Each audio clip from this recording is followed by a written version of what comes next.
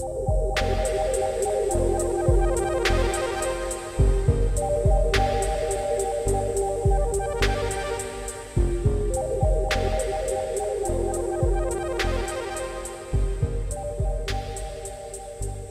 and welcome to Precision Stuff. Today we're going to be talking about thermal nodal networks, also known as thermal circuits. Let's say you have a large complex system. You have a car, you have a piece of consumer electronics, you have a rocket or some other vehicle, or even like a house or a piece of external equipment. And you need to predict basically the temperature and the power of every single component in it. And you might have a thermal team and you might be able to do analysis on any one little joint and establish resistances and heat capacities, but how do you figure out how the whole system behaves, especially when things are very complex, there's lots of components, there's lots of connections between your components, maybe the resistances are nonlinear, it's some sort of fluid correlation and you have fluid properties and temperatures change and Prandtl-Nusselt and everything's coming together. You might have radiation, you might have pumps, you might have coupling to environmental conditions, you might have varying power boundary conditions when computers or fans or motors or other heaters turn on, you might have chillers turning on, you might have coupling to ambient, there could be clouds or cold, clear sky or external wind. Like, how do you predict a complex thermal system that has many, many components, something that you just can't easily solve with like a simple thing by hand? That's what we do here. So this is called thermal nodal models. And essentially what we do is we take our system, we break it down into individual components, and we invoke electrical circuit, basically linear algebra, to solve the problem. And the reason why we do that is there's a direct coupling between electrical circuits and thermal circuits.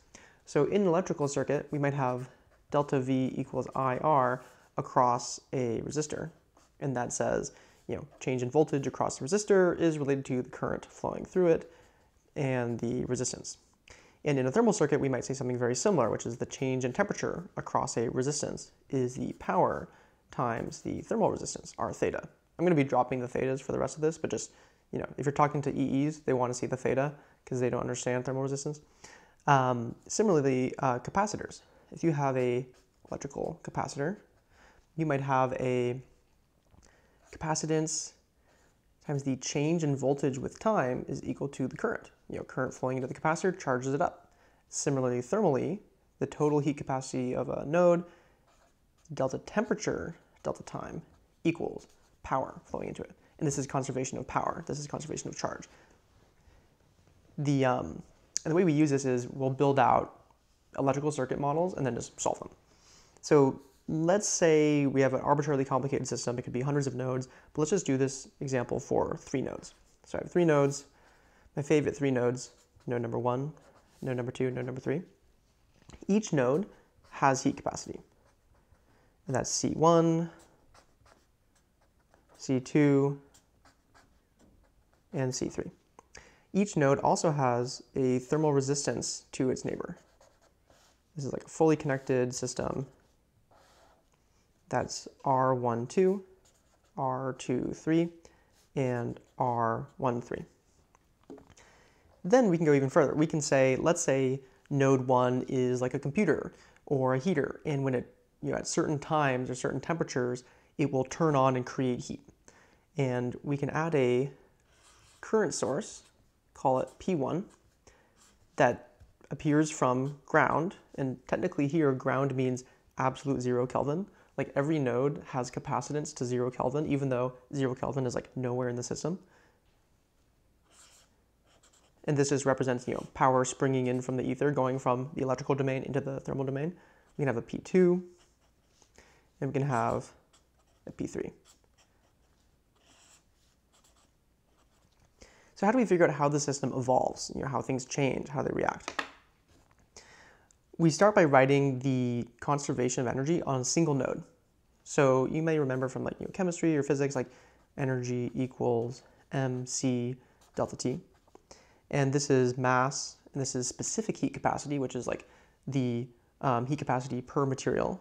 C equals joules per kg Kelvin. And then if you take mass times C, MC equals big C, which is really just joules per Kelvin. It's kind of a weird unit, but it's going to be really important. Joules per Kelvin, how much energy you store per change in temperature. Big things take a lot of energy to move a little temperature. Small things, they move really fast. Let's take the derivative of this. So instead of having E equals C delta T, derivative of energy with time is power.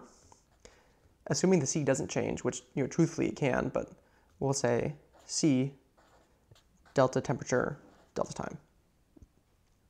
Cool, so let's use this. That's conservation of energy on one node. Let's write it out in more detail.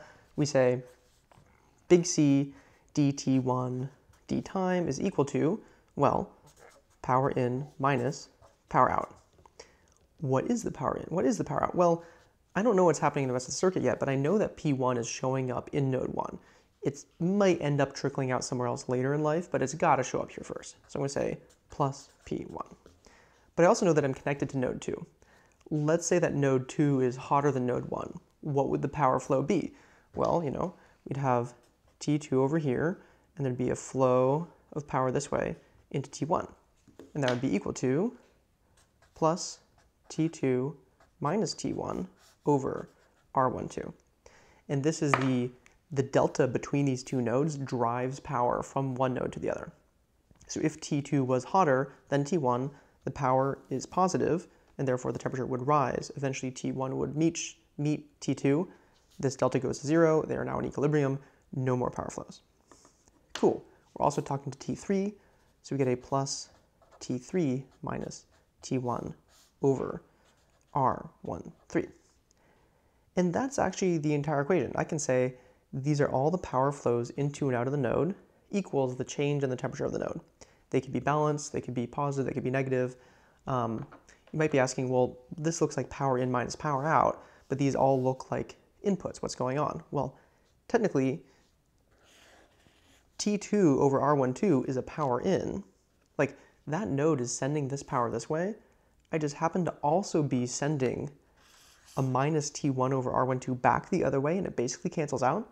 So technically, there is a power in and a power out on every single connection, but we really end up just looking at what is the delta between these two that drives net power from one node to the other. Cool, so this tells me the story of a single node. If you give me the temperatures and the resistances and the powers and the heat capacity, I can tell you what the derivative of T1 is. But it doesn't capture the rest of the system. We can write the same equation for every single node.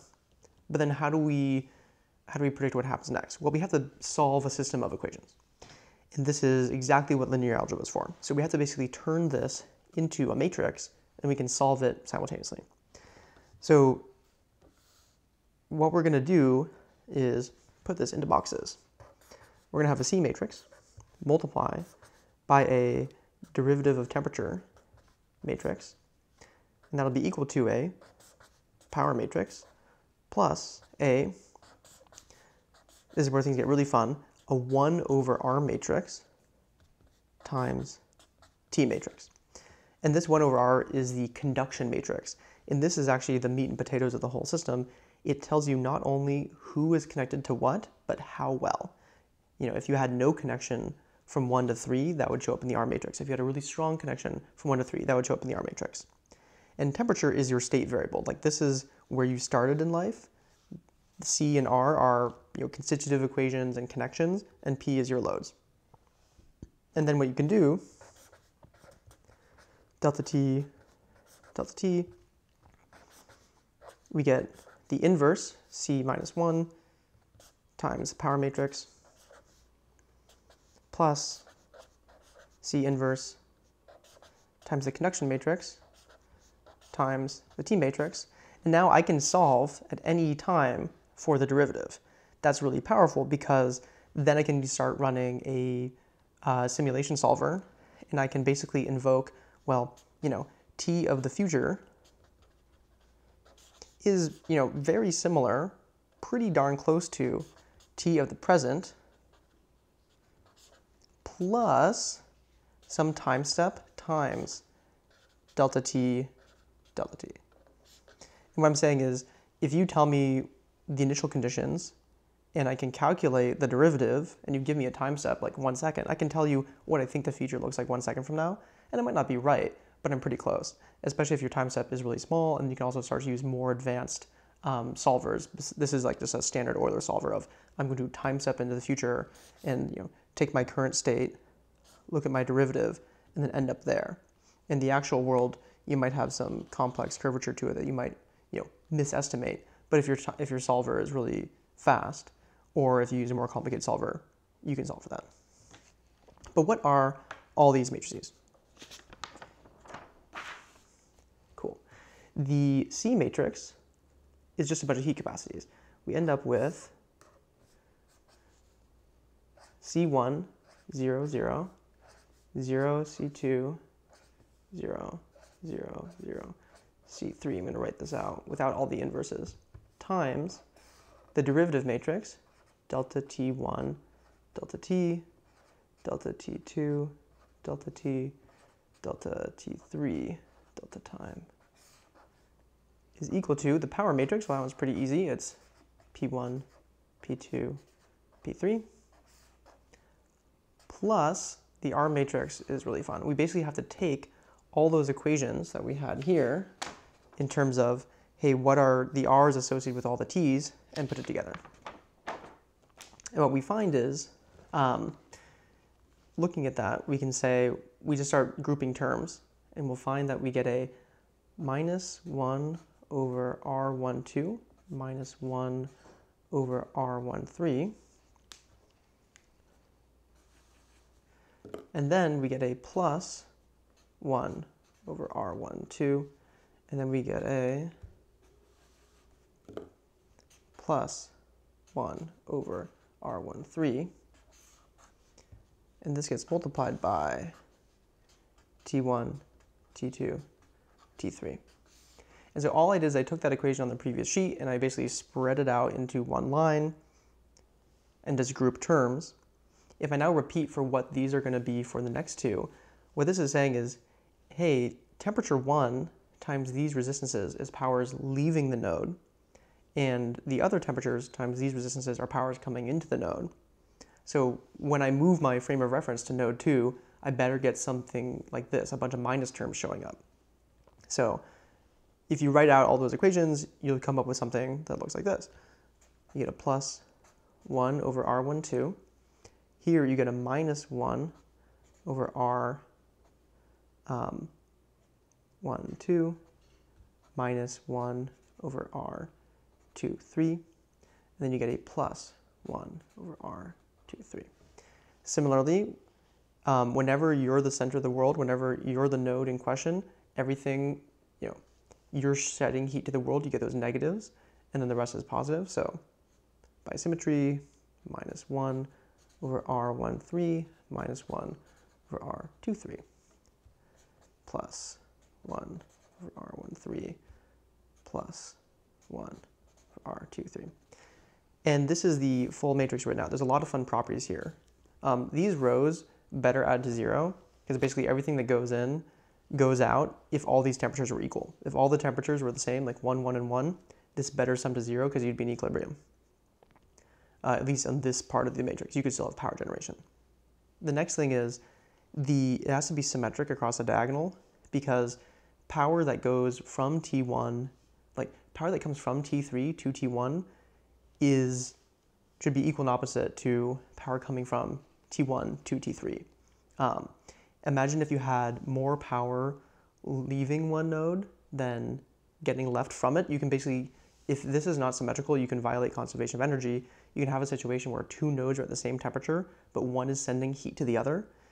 Then that one will get hotter and then send that heat back, and then it will get hotter again. And then in your simulation, your temperatures diverge and run to infinity because you are creating power from nothing because your conduction matrix is not conserved. There's a few weird cases where some of those rules get broken.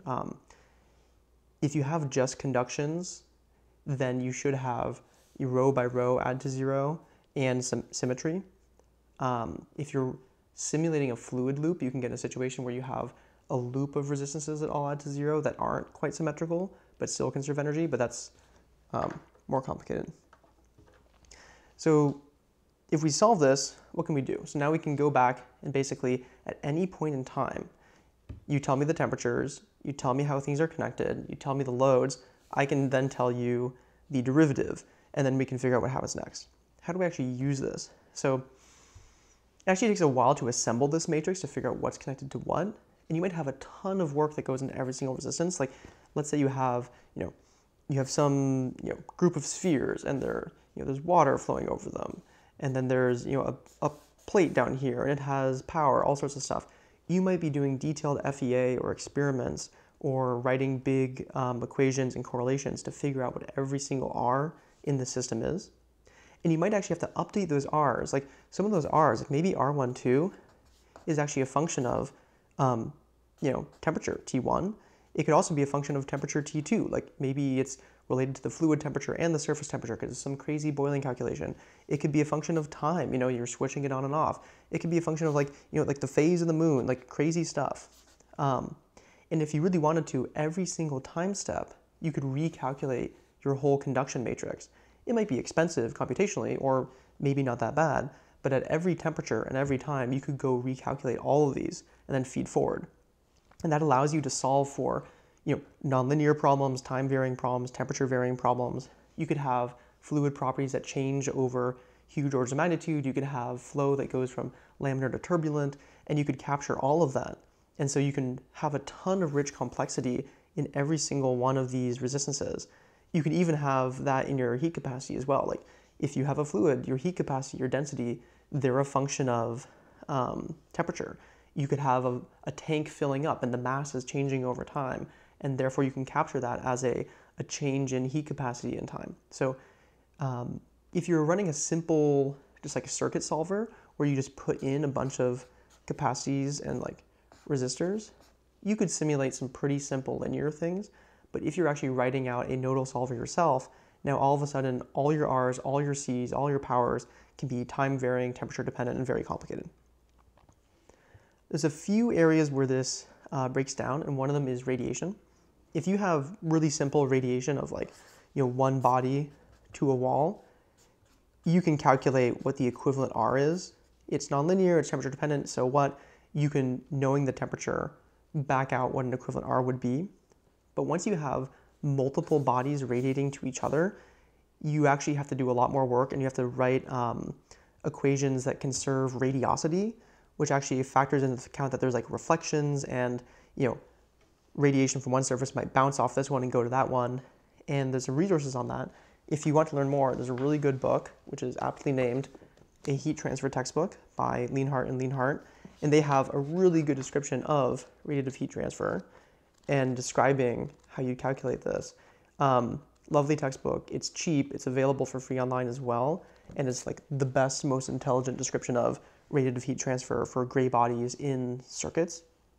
And what you'd end up doing is you'd actually have all of this for your linear temperatures, and then you'd add in a whole bunch of like, I forget what it's called, but it's going to be like a radiosity matrix times a bunch of t to the fourths. So you're going to have like t1 to the fourth, t2 to the fourth, t3 to the fourth. And that's if you really need to capture it properly. Many times you can fake it with just gray body and a linearization of radiation. But if you need to capture reflection between multiple objects, you need to go a step further and add in this as well. Excellent. Thank you so much for listening to Precision Stuff. Have a great day. Please like and subscribe. Thank you.